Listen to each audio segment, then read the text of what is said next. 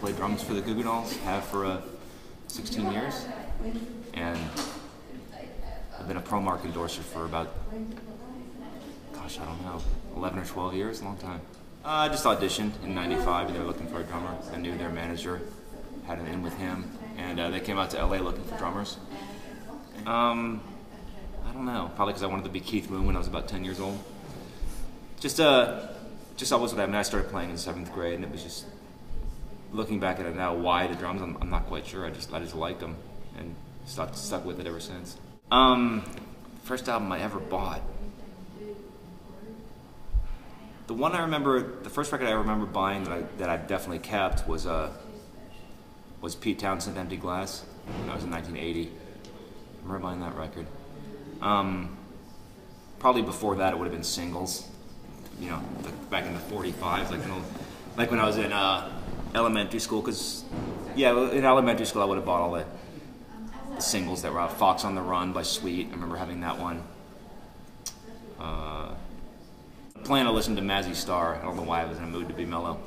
So recently, what have I bought? I got the new PJ Harvey, new Bright Eyes. Bought both of those last week. And other than that, I've actually been listening to God all over the map. I've listened to a lot of classical recently. They were always my favorite. They're always what I bought anyway.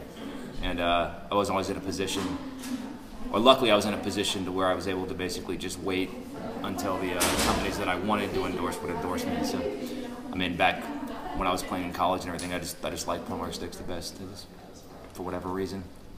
Because they got the best quality, and they're just consistent. They're really consistent. The weights are always really good. So what stick do you use? 5B wood tip. Standard. I actually use the Pro Grips that I don't think you guys can work on that. I don't think they're in the stores yet because I can't buy them. I can only I only seem to be able to get them straight from Pro Mark. And Kevin told me, he said that they actually haven't hit the stores yet. But yeah, I'm addicted. I used to use the regular sticks with stick wrap tape. But now I use that Pro Grip stuff, so I hope you guys keep making them. Because that's what I use exclusively pretty much now. So Pro Grip, 5B, hickory, wood tip.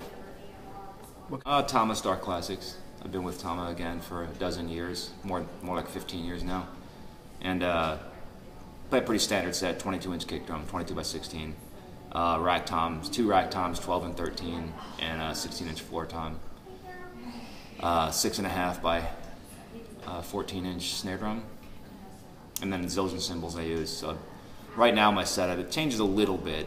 My cymbals change a little bit. Right now I'm using all Ks, so 14-inch hi-hats, 17-inch crash, 18-inch crash. Those are both dark Ks. I'm actually using a 21-inch medium ride now, which Zildjian had to make for me because they don't market them anymore. That's actually not a K, it's just a regular 21-inch medium ride. So they were nice enough to mold me a couple of those. And I'm using a K dry ride that I put rivets on as an effect symbol on the side. Well, by the time the tour actually started, we're starting to make money. So once I joined the band, you know, joining a band and being on a major label was kind of a good indicator. I was able to quit my day job for the first time ever, and that was in 1995. But the first time I felt like I had succeeded was the first time I went to Europe. Because I always told myself that if I ever got to go to Europe and play music and somebody else paid for me to get there, then if I ever achieved that, then everything else was gravy. So when we did that, I think it was May of '95 we got there.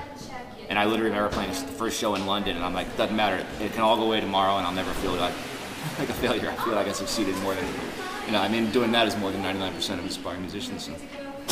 Not really. We get asked that a lot, but I don't mind playing any of them. So we play the most often are the ones I like playing the most, so, which is a good thing, I guess. You don't really get bored of them. I love playing Iris because it's always interesting trying to get that groove right because it's pretty laid back, so I have to really sort of control everybody.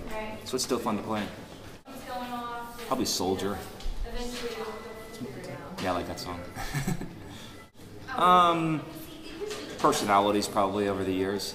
Just, you're around each other an awful lot, so you just kind of have to get used to it. And the travel as well. Touring, the older you get, and then touring relentlessly, it starts to beat you down a little bit. So some of it's just keeping it fresh and giving everybody enough space and learning how to live with each other. I think that's why most bands self-destruct. I mean, I've been touring with them we've been touring 16 years at this level now, so it's a pretty long time, longer than most bands are together.